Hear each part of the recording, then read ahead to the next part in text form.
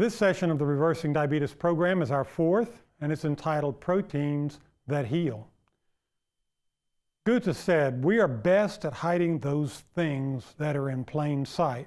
And Dr. Joel Fuhrman says, "Nothing is so hidden as the untold story of protein."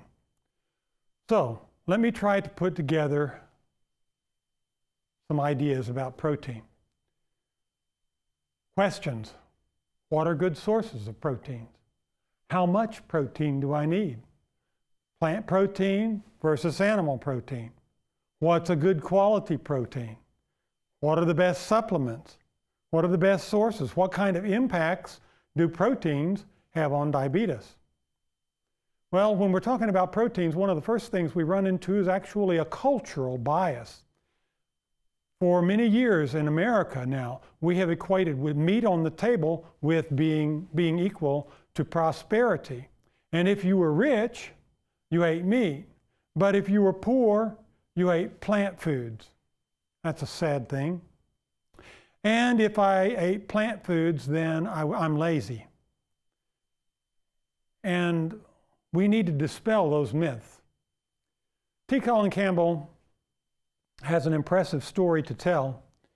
He became a part of the global effort to end world hunger, which was going on in the 1960s and 1970s. Governments and universities from all around the world were trying to end this world hunger.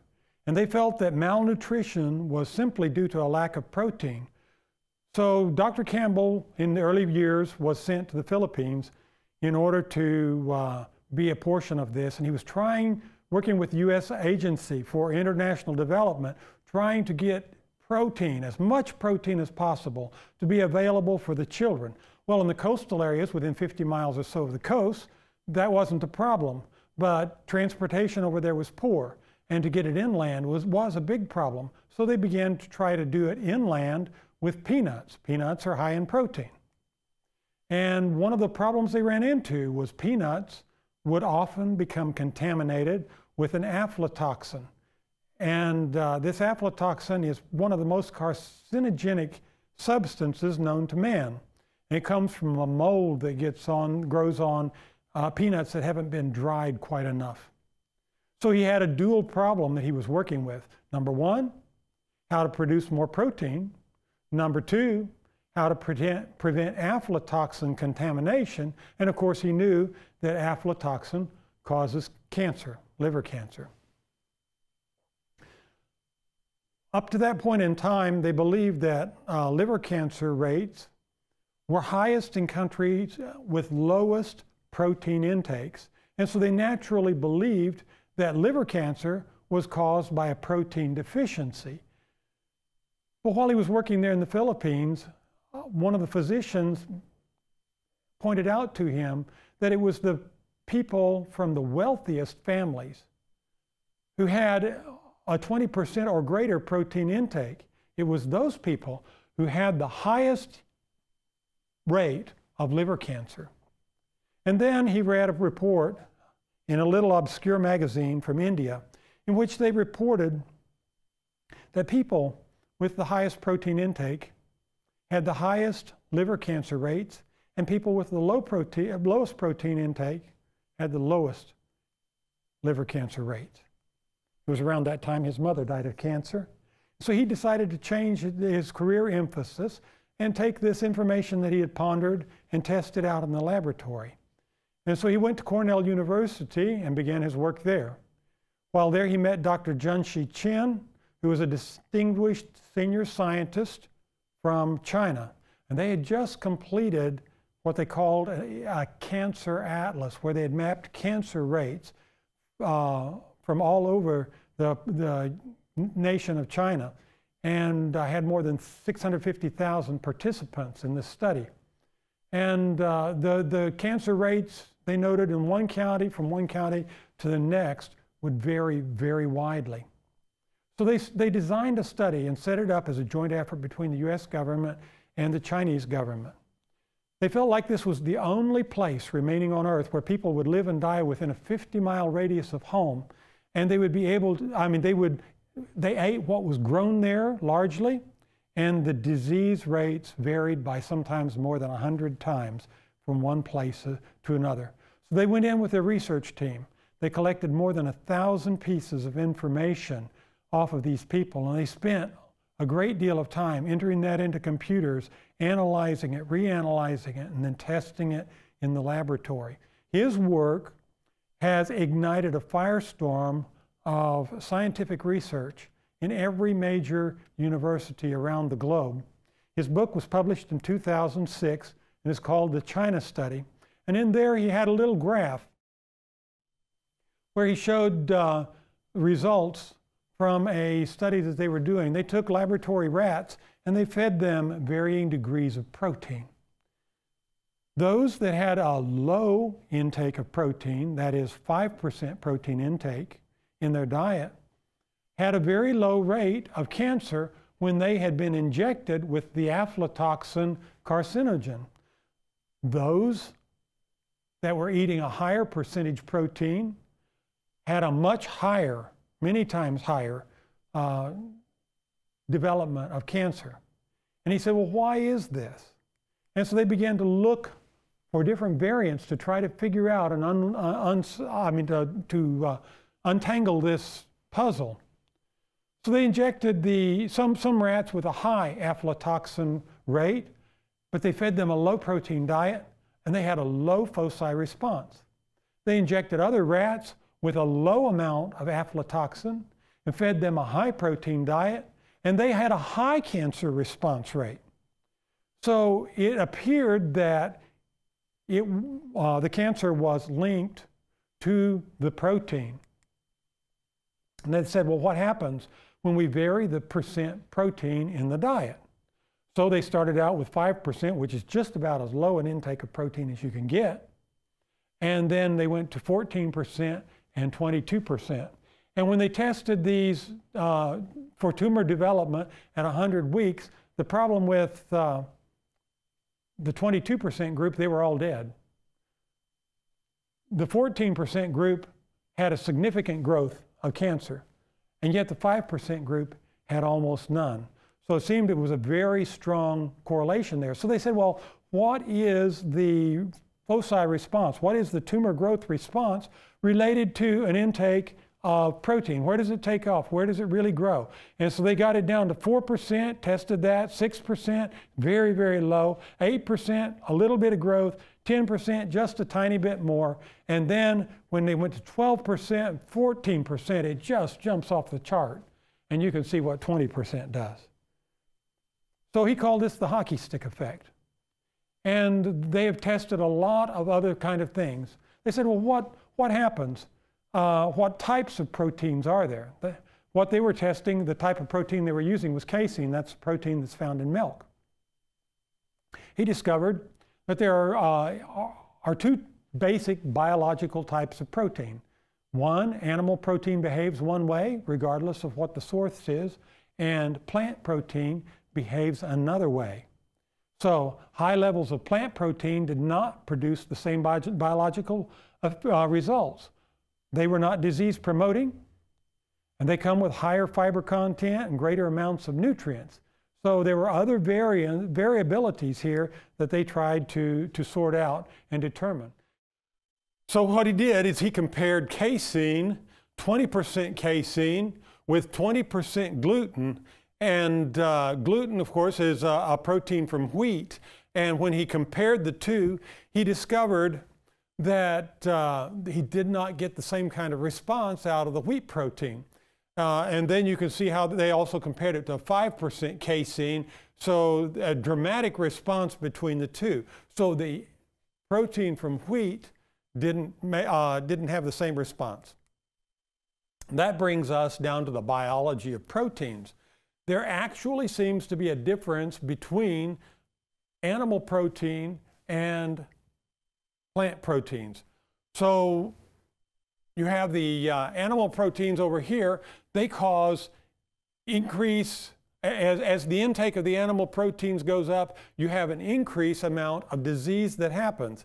But as you intake plant proteins, you have no disease response. Then animal proteins are full of high saturated fats, and plant proteins have low poly or mono unsaturated fats.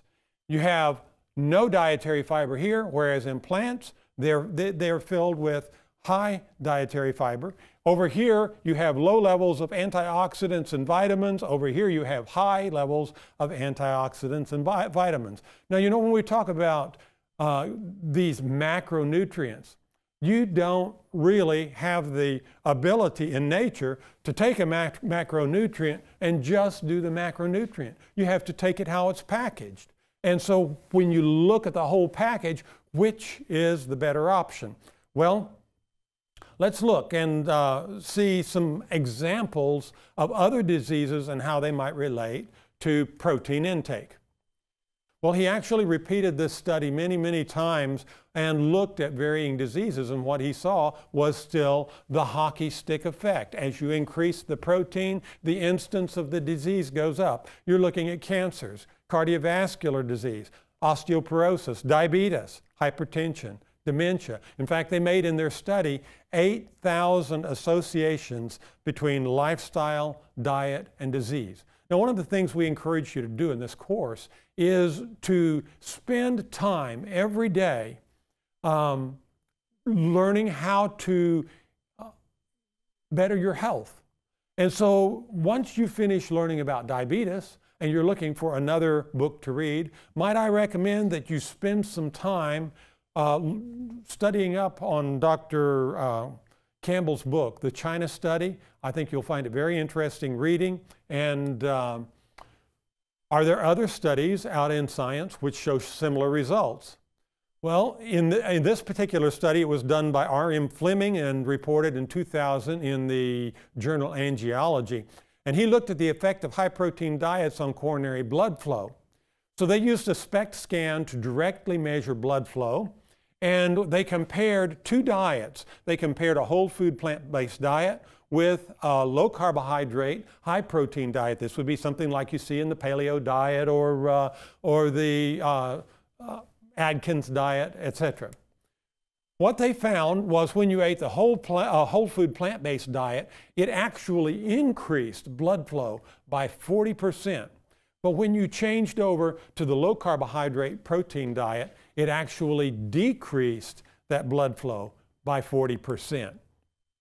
So there was another study that was done by Walter Logo. He's one of the doctors at USC Davis School of Gerontology, and he was looking specifically at the consumption of proteins and the incidence of disease. His report was reported in Cell Metabolism in March of 2014.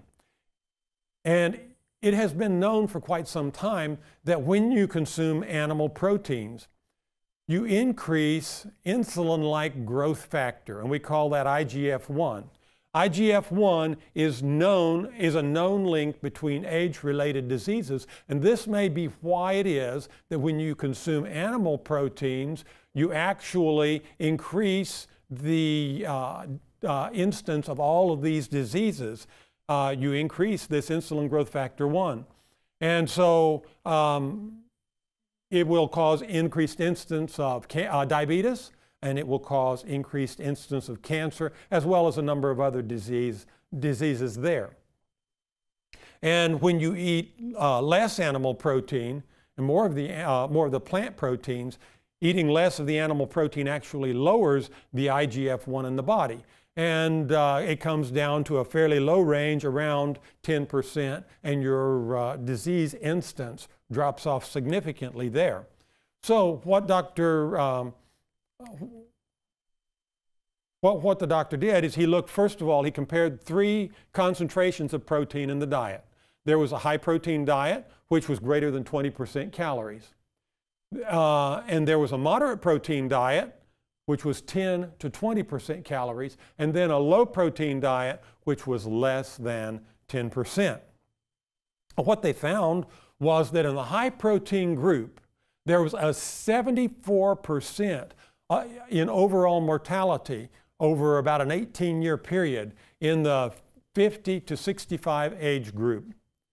Now, they have found out that when you move beyond 65, evidently your protein needs go up because you had a 28% reduction in overall mortality rate that they reported as well, indicating that as you get older, as you get past the age of 65, it might be beneficial for you to actually increase the amount of protein that you take in. But he found out that there was a fourfold increase in the 50 to 65 age group of people who were dying of cancer in the high protein group as opposed to the low protein group. And also there was a fivefold risk, a 500% increase in the rate of dying from diabetes in all ages. So if you have this in all ages, fivefold increase, then when you start considering increasing your protein in your diet to get a 28% reduction in mortality, it really doesn't make a whole lot of sense to me to start adding a lot of protein here when you're going to be dying because of the high protein there. So as people took in plant proteins, when they didn't take in animal proteins, they did just plant proteins. What they found out is all these numbers, they became insignificant. They just dropped off the scene. So the take home to me is that if you're eating plant proteins, you're going to be much healthier. Reduce your animal protein intake to less than 10%. The average American eats 20 to 23% protein, so we're actually eating a little more than twice the amount of animal protein that we need.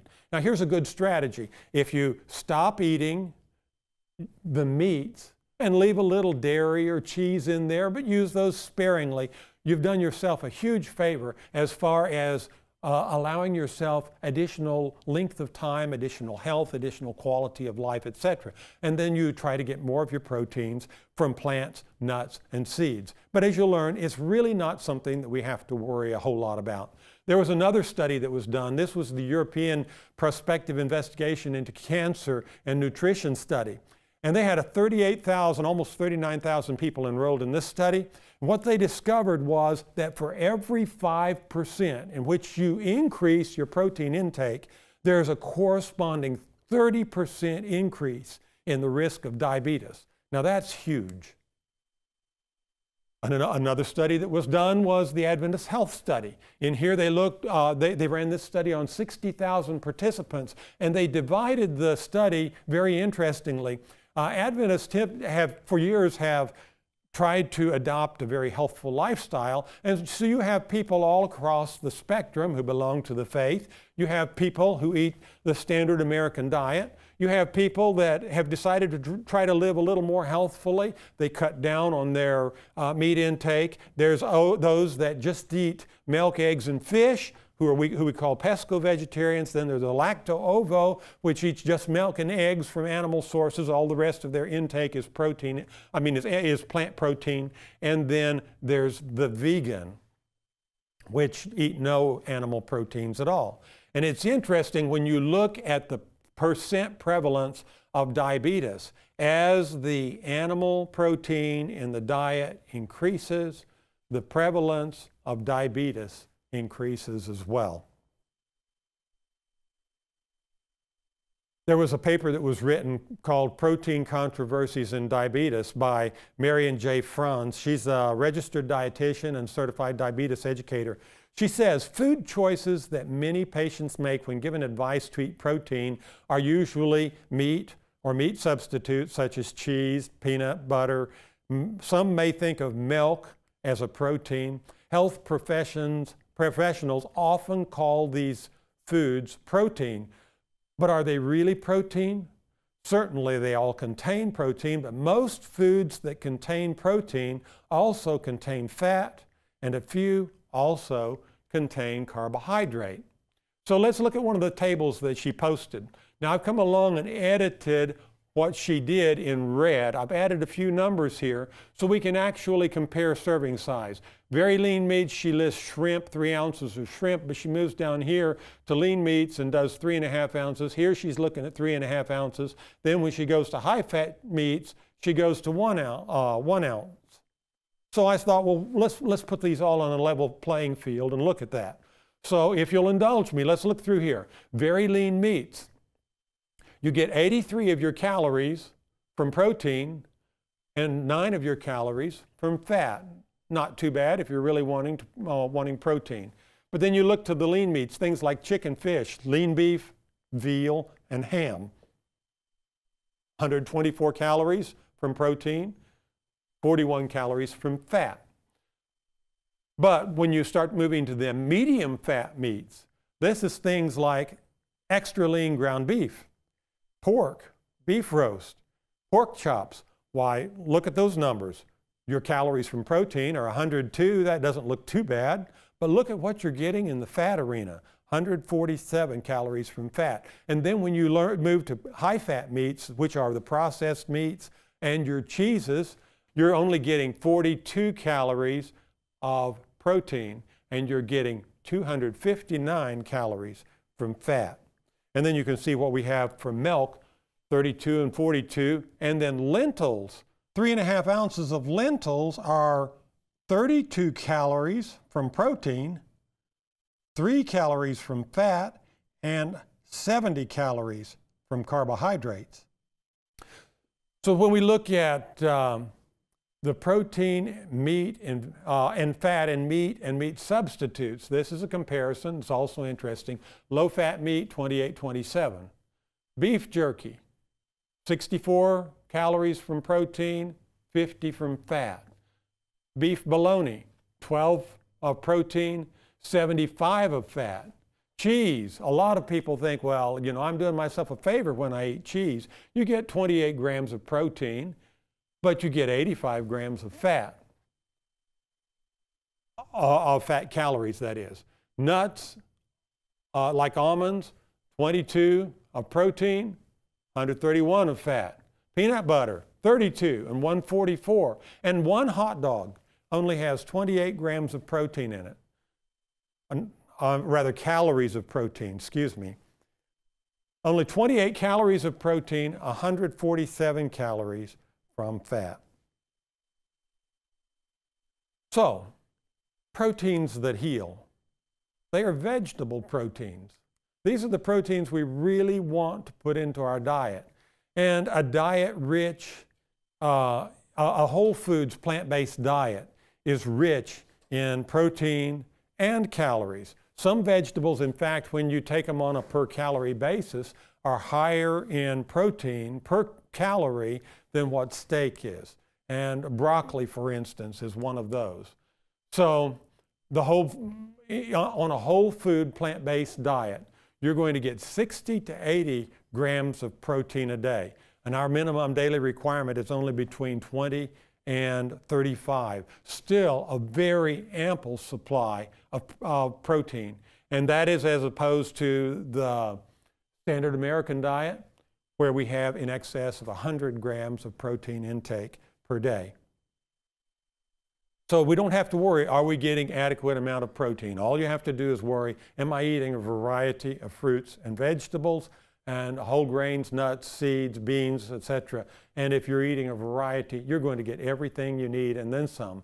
Plus, you're going to get this load of rich micronutrients, which is going to help quell the inflammation in your body and help reverse the underlying problems which are causing your diabetes. So what is our reversal strategy? Let's talk about that for a few moments. We want to go from being a person with diabetes to being a person who's now diabetes-free. You can wander all over the map to get there, but as you know, the shortest distance between 2 points is a straight line. So based on the formula that Dr. Joel Fuhrman gave us, he said your future health equals nutrients divided by calories. So Dr. Youngberg came along and he took this formula and he started studying groups of foods, and he pulled together those foods which were similar in type. He tested the amount of nutrients that were there, compiled all that information, compiled the information about the calories, and used this formula to create a health hierarchy. You'll be able to find that list in your packet of information that comes with the DVD. But you'll notice that he starts out with first-class foods, and you have green leafy vegetables for beginners.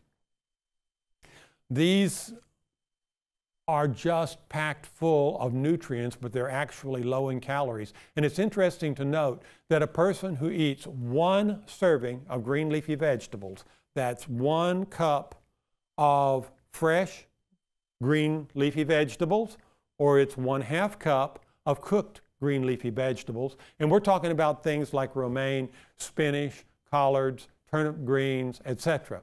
Those kind of foods, 1 serving a day decreases your incidence of diabetes by 9%. Now, if you ask me, that is a huge difference for 1 little serving a day. And if it were up to me, I would be jumping at the opportunity to have something green every day, and I do. Next category are green vegetables, things like green beans and asparagus, cucumbers and zucchini. All these type of vegetables are also very high in nutrients, packed with the nutrients, but they're low in calories, which make them a healing food and an anti-inflammatory food. And then you have your colorful vegetables. These 3, I think, are probably the 3 most important categories to be eating from, because as a person who has diabetes, where the metabolic function in your body is not working right, you can actually eat unlimited amounts of these foods in the course of a day. You can eat till you're full and not be hungry. And it will help with your diabetes as well. So it's a great option. And then you get on down to things like beans and legumes and starchy vegetables and your nuts and seeds, your healthy fats and things of that nature. And as you move down the list, then he transitions to 2nd-class foods and finally 3rd-class foods on the bottom. So as we work this list, you go up the list, you have anti-inflammatory foods and you have healing foods. But as you move down to 2nd class and then on to 3rd class foods, they become more inflammatory as you work toward the bottom of the list, and they are also more harmful to your body. So get you a food list, and you start working, trying to make the majority of your intake in the 1st class arena. If you're really serious about reversing, let's get 80 to 85% of your intake in 1st class foods. Then you can make the balance of that up with 2nd class foods and then leave the 3rd class foods alone altogether. You'll make the transition to being diabetes free very rapidly. So how can you get a hold of the food list? It should be available with this DVD in an accompanying CD. And it'll be a print version. There will also be a way that you can get it by email if you just simply email us at reversingdiabetesgrundy@gmail.com. You can get it there or go online, and this is probably a better option yet. Purchase Dr. Wes Youngberg's book, Goodbye Diabetes. It is chock full of wonderful information, and we'll give you another learning resource that you can turn to after you finish this course to help you know how to better reverse your disease. He has a lot to say that I am not able to say in this short program. There is also a 1-day food plan included in your packet. Now, when you go into the kitchen to bake a cake, every cook knows there's some basic ingredients that go into the cake. You're going to need flour, you're going to need sugar, you're going to need salt, you're going to need some kind of shortening or fat. And so you pull all these ingredients out of your shelf and you assemble them on the counter and you start to put them in the bowl. And as you do, you realize that you don't have enough sugar. Instead of 2.5 cups of sugar, all you have is 1 cup. Well, you say, well, that really doesn't matter. Salt looks like sugar. I can put salt in instead. The problem there, as you all know, is it's not going to turn out well. This is not going to be a cake that somebody enjoys. With diabetes reversal, when you're working these food lists, it's very much the same way. You can eat all first-class foods, but if you eat them in the wrong combination or in the wrong quantities, if you're eating, say, lots of the high-fat foods or lots of the foods that are high in starches, you may not be able to achieve your goal of reversing your diabetes. So Dr. Youngberg has given us a one-day food plan. And with that one-day food plan, it will help you bring those things into focus. So just do that one-day food plan over and over again. Follow the suggestions for servings, and you'll get there. Make 80 to 85% of your intake these first-class foods. And just be sure that you increase your fiber grams slowly to where you're finally achieving a minimum of 40 to 45 grams of fiber a day. Yesterday, I had 2 individuals at the Reversing Diabetes seminar that we taught who in 3 weeks were already up to where they were eating 80, one of them had 81 grams of fiber for the day, the other had 71, and neither of them had adverse effects because they went up slowly, and both of them were experiencing decreased blood glucose levels. Very excited about their progress. So increase it slowly. Week 1, you'll need to aim for 20 to 25 grams of fiber.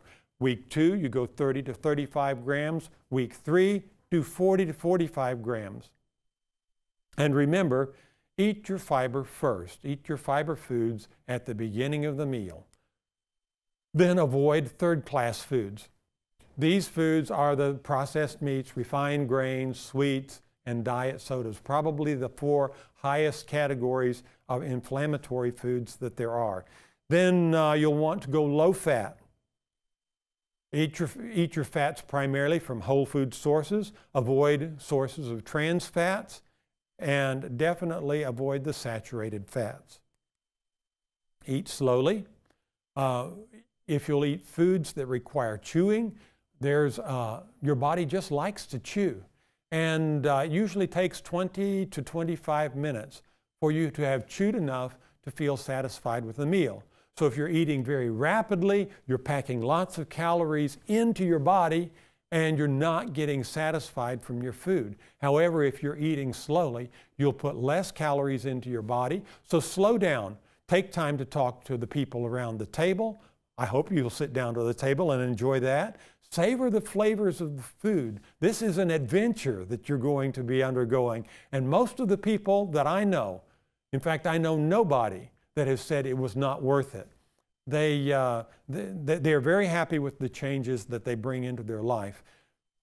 Eat foods with high water content. This would be things like fresh fruits and vegetables, things like celery or fresh apple, or any food with a high water content. Soups are a great option as well. Take a lentil soup. It's just a fantastic food for a diabetic. Then avoid overeating. Be mindful of what you're eating. Think about it. Instead of eating out of the bag, put the food on your plate. Look at it. Consider the quantity that's there. Are you staying within the guidelines of portion sizes from your one-day eating plan? And drink 8 to 10 glasses of water. Preferably, you'll do this not at meal times, but before the meals, or by at least half an hour before the meal, or at least an hour after the meal. You will have better digestion from that, and it will keep your body hydrated in between meals, so you feel less hungry in between meals.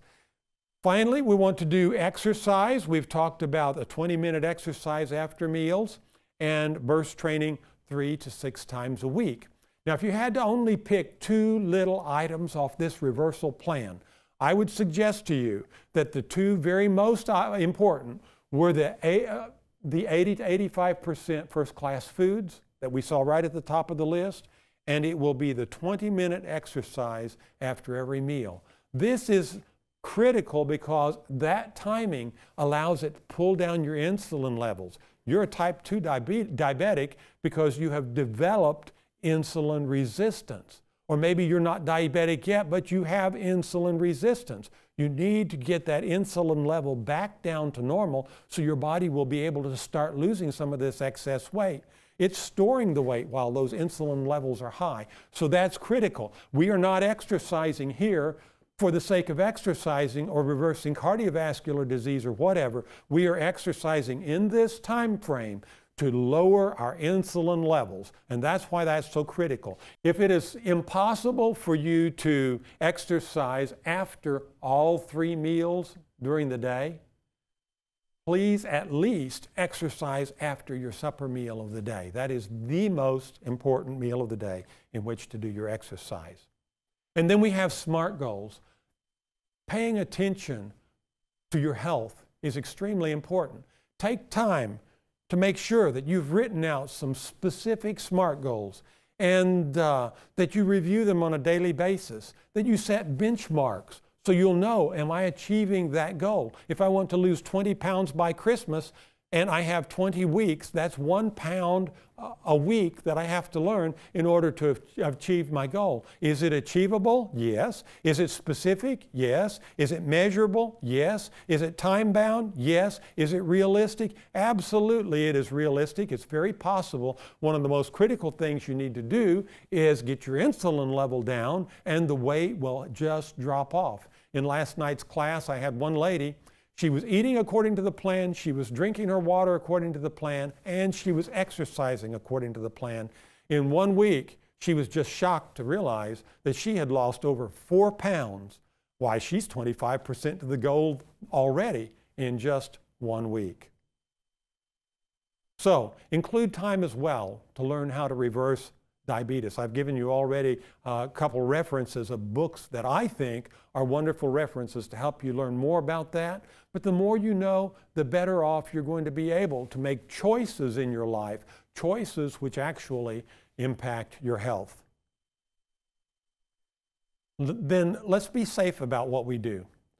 Check your sugars often. If your doctor has recommended that you do them 4 times a day, don't go throughout the day and ignore that advice. It's very important because when you increase your exercise and you change what you eat, like you're going to do in this program, then your sugars will begin falling. So please talk to your doctor, especially talk to your doctor if you're taking insulins, because your sugars can drop precipitously when you're on insulin or when you're on some classes of certain drugs.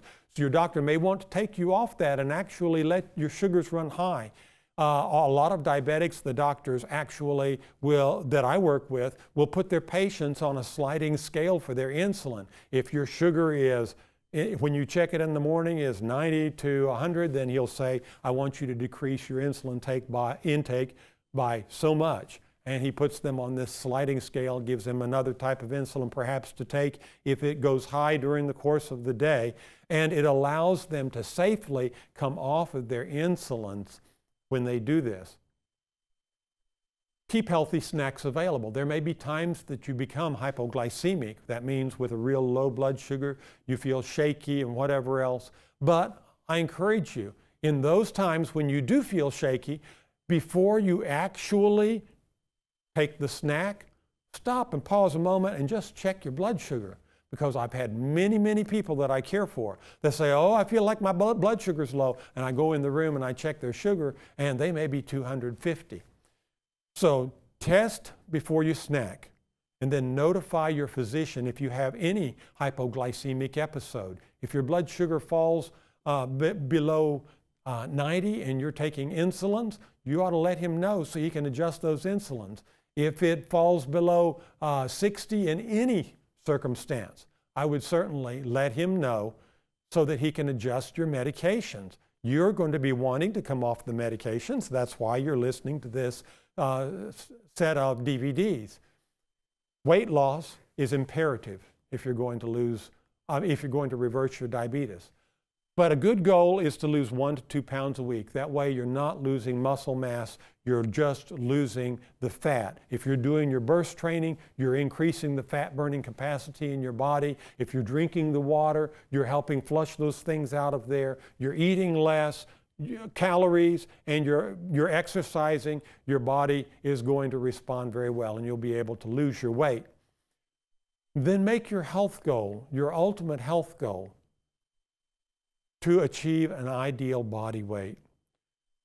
when almost 70% of our population is either overweight or obese, it's awfully easy for us to feel like, well, I'm really okay. My BMI is 28. You may not necessarily be below your fat threshold, and your diabetes might not reverse at that level. Your optimal health will come somewhere after you have actually achieved your ideal body weight. So work hard for getting there. Get in shape, but do it in doable increments. Let's not look at the fact that I might have to lose 120 pounds. Let's look at the fact that I'm going to lose 1 pound this week and 1 pound next week, and by Christmas I'm going to lose 20 pounds. You're well on your way to achieving your goal. And if you lose 1 to 2 pounds a week in just a little over a year, and certainly less than a year and a half, you will have achieved your goal of that 120 pounds. You will be a new person, and you will be thankful that you took the time to take a before picture. The one-day food plan, this is a picture of what you'll see. It's in your packet there. Please refer to it. It tells you how many servings a day. It tells you what the serving size is, and often gives you ideas of what kind of foods to include there. This is very flexible. Use it over and over again. It's easy to learn. It's a whole lot easier than carb counting, and enjoy the process of reversing your diabetes. Now I want to ask you a question. We've talked about in the lecture so far, we've talked about a variety of the benefits and the costs of your course of action. Now think about this for a minute. If you're trying to reverse your disease, is it really worth it to you? If you stay the course and allow your doctor to help you control your symptoms, what you can look forward to is neuropathy pain. You can look for amputations. You can look for kidney disease. Many of you will develop eye problems. You will be highly susceptible to stroke and may spend the rest of your life in a nursing home, or you may have heart disease that will definitely shorten the length of your life. So if that's worth it to you, continue the course that you've been on and don't make the changes. But if you think it might be worth it to you to make these changes, what you're going to reap as a benefit of that is longer life, lower blood pressure, lower blood sugar, increased health, increased energy, and increased vitality. I hope that you will make the choice in favor of all these. For me, it was absolutely worth it. And I am feeling better and better every day as I have worked to reverse my prediabetes. Your SMART goals should be specific. They should be measurable. They should be attainable. They should be realistic. And they should be time-bound. While you're still sitting there watching this video, why don't you reach for that piece of paper and begin writing down your very health goals? You can put this on pause so you can keep these words on the screen to help remind you of what you need to do. Or pull out the SMART goal sheet that is in the packet and fill that out. Then put it in a prominent place. Pray over it and let God help you make the changes in your life that are going to give you the health that you really desire.